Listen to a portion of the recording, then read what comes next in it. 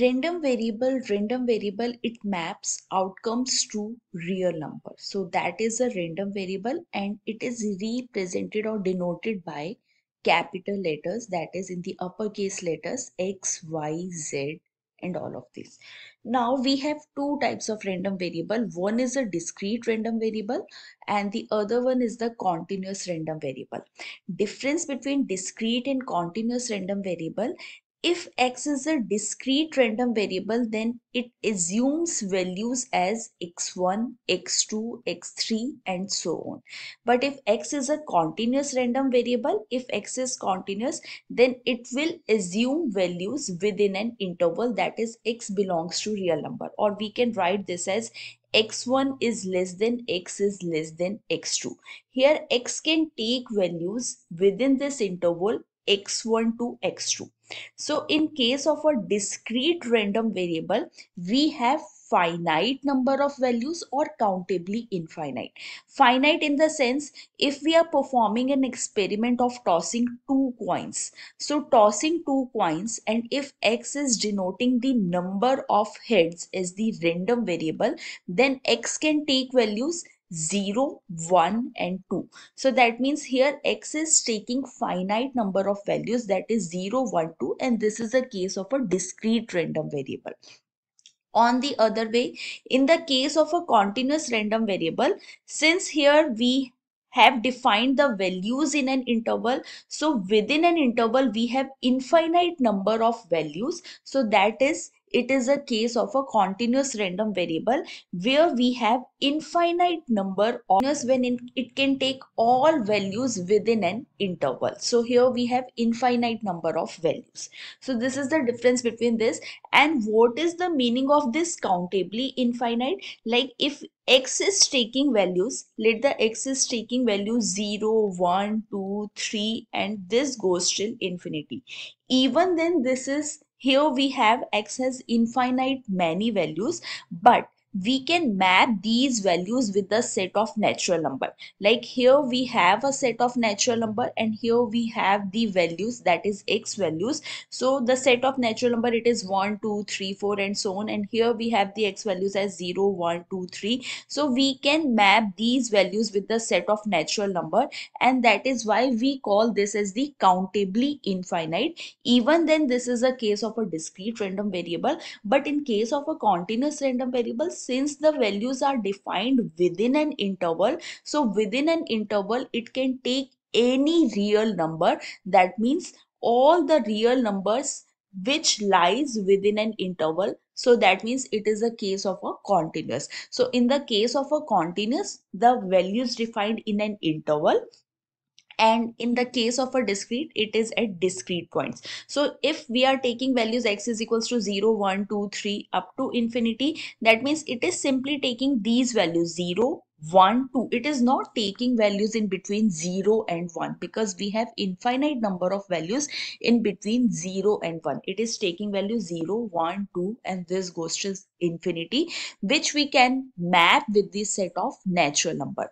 But if we are taking values within 0 and 1, so within 0 and 1 we have infinite number of values. It could be 0.000001, it could be 0.13, it could be 0.000013.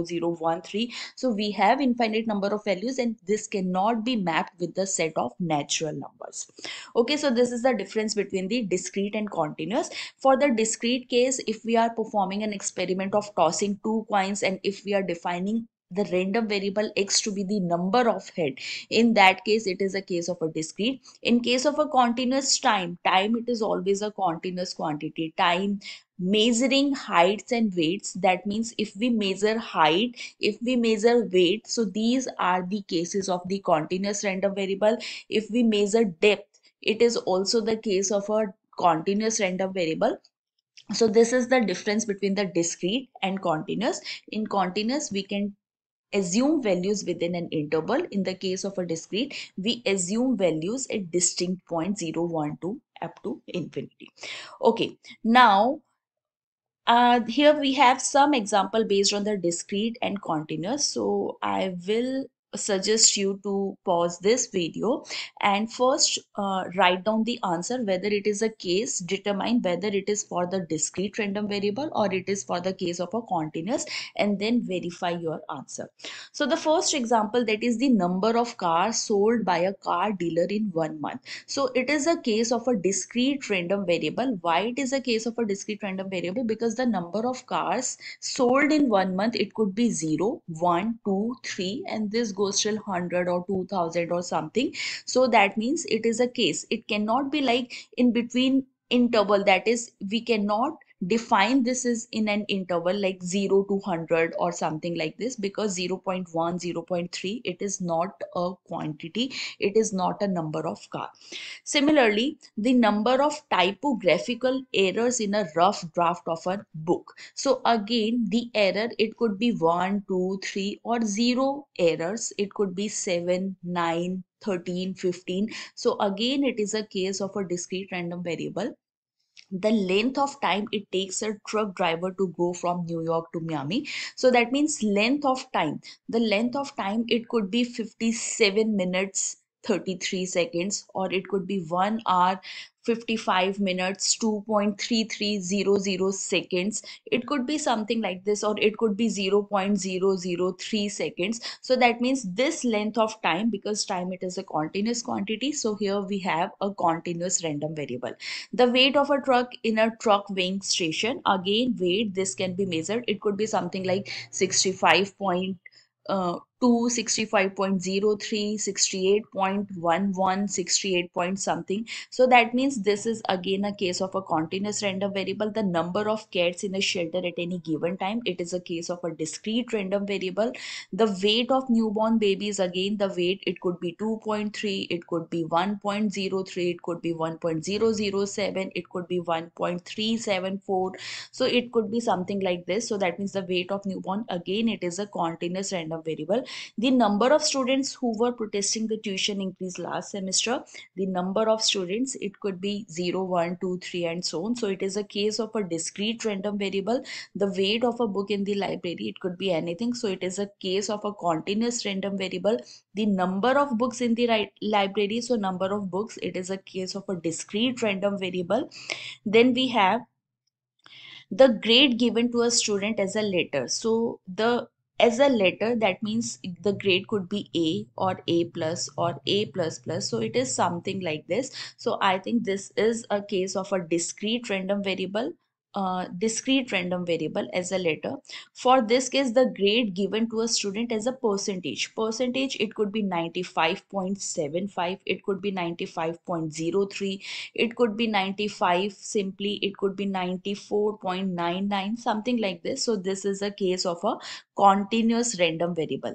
The length of time someone lives, again because it is a time, so it is a continuous random variable.